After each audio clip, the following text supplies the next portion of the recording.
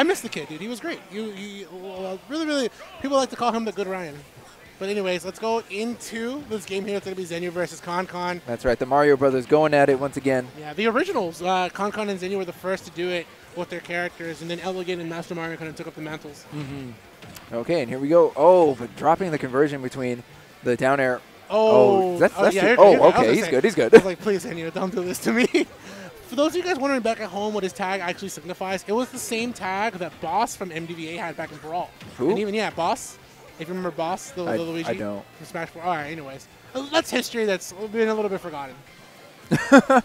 Okay, well, a couple of differences that we're going to see in this matchup is, like, of course, the use of the Zair and the plunger. You know, Luigi didn't have that before, but now he's going to be able to, like, use it as an offstage trap and, of course, you know, get his grab extension from it.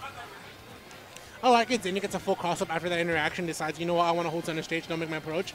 Good shield, and he waits for ConCon to make the first option here, but unfortunately trying to go for that bear only allowed ConCon to go for the down smash to get him. Oh, that was a very, very interesting option for ConCon. So that would have been a mess if he would have took it, but unfortunately that wasn't the situation. Okay. Well, chasing with the tornado and no conversion needed, just getting the last hit of the tornado, but it's not enough to take Zenyou stock. Another tornado coming out from Zenyou this time. The better tornado that doesn't have invincibility but has less M lag. Oh, I mean, which one is better? Definitely Luigi's. Yeah, Luigi's. I'm glad they nerfed it, though. I'll be honest with you. Yeah, they did take away the invulnerability glitch or bug, where Luigi's would just keep their invulnerability. I remember always like getting hit by that and looking at Elegant and ConCon like, is that fair? And I didn't know it was a glitch. I thought it was just like that's how the move worked. They would tell you it's fair because they were like, yeah, that's fair. Like, okay, you're right. Fox no, you're fair not. footstools? Well, that's honest. That's not. That is not honest, man. Well, it's definitely something. It's you know what it is? It's gone. That's what it is. Okay, so checking right back into neutral. Okay, landing in there, and now Mr. ConCon recovering very low, but Zenyou not relenting in the pressure. He's trying to get rid of this first stock, but can't find his mark until that up smash lands. Okay. The one thing that Zenyou is kind of trying to do is make sure that ConCon doesn't have that space that he might be feeling comfortable with to start making approaches. Yeah. And he's kind of staying close to him. The one thing I do like that Master Mario does in this matchup here is he conditions ConCon to hold shield with Fireball and then start to make an approach. So I feel like that's what Zenyou might be resorting to a little bit, hopefully. But that's one thing that Zenyou does a little bit different than Master Mario. He doesn't go for as many Fireballs. Okay. Well, okay, there's the big S smash onto Zenyou's shield and a good parry. He's just going to escape. I like that. He's not trying to be offensive. He just retreated to the ledge, creating more space between himself and Zenyou. And now just opting to go for the ledge trap, but he kind of backs away, gets the grab, and there's a tornado chase, sending him straight to the skies. Yeah. Okay, now going back to neutral. Okay, good back air into an F smash. And even ConCon had to reel back on that. He thought, hold on, man. I thought that glitch was still active. That is unfair. Where is my fair trial? No, man, Sakurai, I demand a retrial. Where is my invincibility? That was the AOL subscription that you got back in the 90s. Guess what? Your time is up. You got to pay for that now. Oh, my God. Man, don't tell people our age, though. People don't remember AOL. I still remember payphones, but hopefully Zenyou paid the right phone here because he's looking to keep up against ConCon. Well, somebody definitely has a check to cash. And as you can see, whiffing the grab right in front of ConCon. All right, look at the way these two are like interacting with each other. They're both like throwing out a lot of moves, but they're well spaced to the point where even if it connects to the shield or it just completely whiffs, they're still safe. So either player does not want to overextend, but the neutral getup gets caught by the up smash, and that's going to be game one for Zenyou. That's such a classic move that Zenyou did back in Smash 4. He loved when people in the neutral getup, and he would not only do that, he would threaten people by being there because he could back air, read the roll getup, or read the jump getup, neutral getup. He had so many options every time he did that back in Smash 4, and it just goes to show that that option still proves very viable for him. Okay, well, what's ConCon's pick going to be? He's opting to run it back to Pokemon Stadium. Yeah. Yo, look, I'm going to be real when we all said about our dress code this time. If you're watching the BTS Smash stream over there at the time, I love how Miho dressed this weekend. This man is so festive, rocking the USA jersey, and then today he's rocking like a nice floral print. This man knows how to dress for the occasion. Is that how Mango dresses? Somebody was in the same robe that Mango wears when he streams. Yeah, I saw that. That was Noodles. Yeah, it was Noodles. Okay, so starting out game 2, you can see a decent start for Zenyou. You know, he's able to get 1 conversion and rack up 24%. Yeah. Okay, the jab, 1, 2, 3. Nice, gets the grab immediately, doesn't even go for another aerial, just wants to get the grab and check him. Good empty hop. That's one of my favorite things about Zenyou. He loves to go for these empty hops and then see what his opponent's going to react to. He likes to check your first move first. Almost like a chess master, one would say. Okay, well, I mean, I just love the way the aggression that's all really coming out from Zenyou. He's putting out like a lot of big hit or long-lasting hitboxes that are getting like soft hits, and he's just able to follow up. Even though he's only like getting a lot of small hits here and there, it just racked up and it put ConCon like over 123%, and then just trapped him off stage. Nice, good landing there, and he actually went to the platform and just kind of delay himself a little bit. And I do like that drift he has with every single dare he goes for. He kind of makes sure that he's not going to get punished afterwards. The one thing, though, that ConCon's kind of struggling here is to find his footing. He's like he's able to finally escape from that combo, but that put him in such a bad position to be on that platform and allows him to get for these up airs. I mean, Mario looking like Smash 4 Mario. He just continued to up air. It looked like he only had one move that was usable at that time. But, okay, still having the second jump. Not going to be able to make it back. Good forward air from ConCon.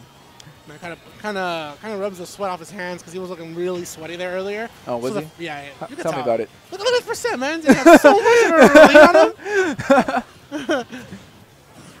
I love to tell you, man, but I can only show you what's on the screen. Okay, well, landing is there onto Zenyou's shield. Now, okay, back air landing for Zenyou. My heart stops every time like Zenyou throws out a fireball and like clashes with ConCon's green missile. Yeah. It's like, is he gonna be able to make it back? Does he still have his second jump? Good spacing, gets the whip punish here, immediately up throw to down air. And I like the fact he checks ConCon's landing, but unfortunately ConCon felt the platform was a little more safe this time around.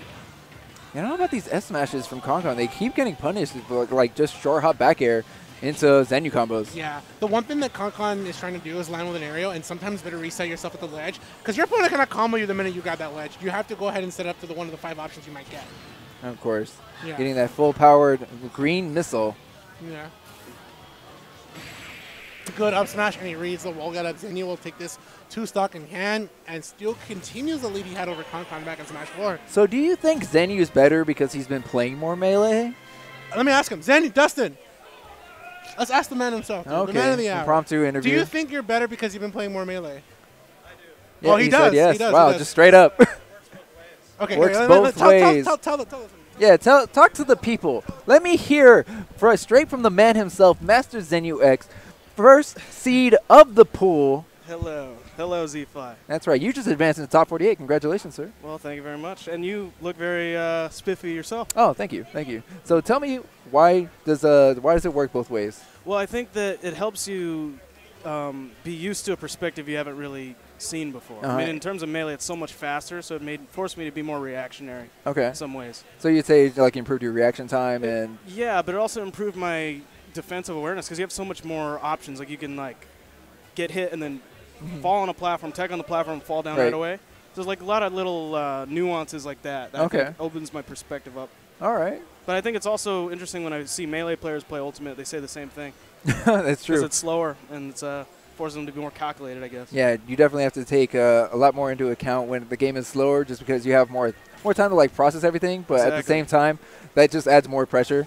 Yeah, in a way, Melee is just like everything's happening so fast. Yeah, you just have to react, and if you can't keep up, then it's game over. Exactly. But here, if it's almost like a guessing game, because you say like, okay, we're gonna play rock paper scissors, and if I throw out scissors and you throw out paper, then I've won. Yeah. But if you throw out rock, then I could be, it could be a bad time. Exactly. It is very RPS. I mean, the RPS is a lot slowed down in Ultimate. I mean, there's definitely an RPS element to Melee, but it just happens so much faster. You just have to be able to like take apart someone's habits quicker.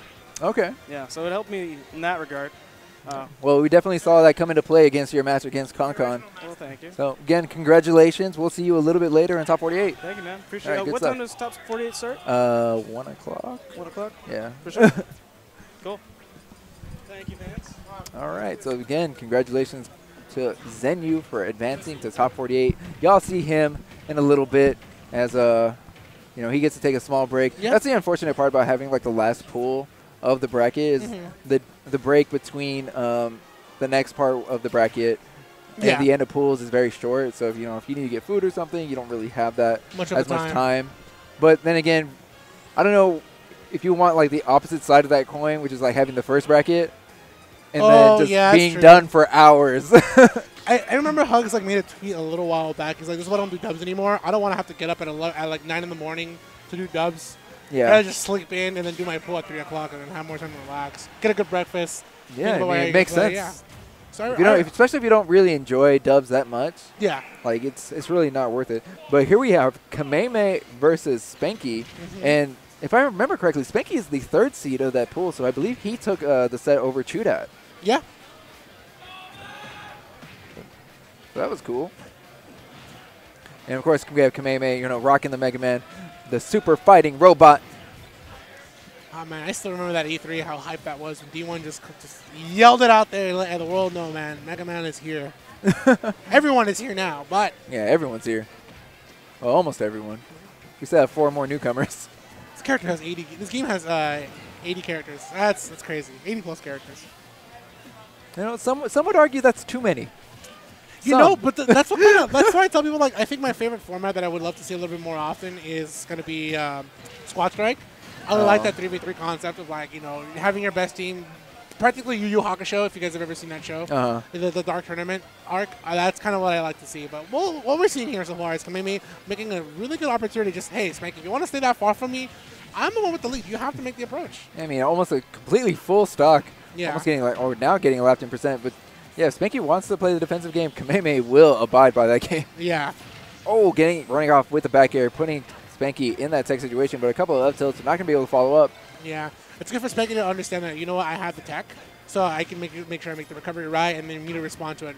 Spanky with the back air, the second one putting Kameme off the stage. I like the down smash, but Kameme was not going to go for the up B just yet. He wanted to make sure he was having the safe passage by throwing in the middle.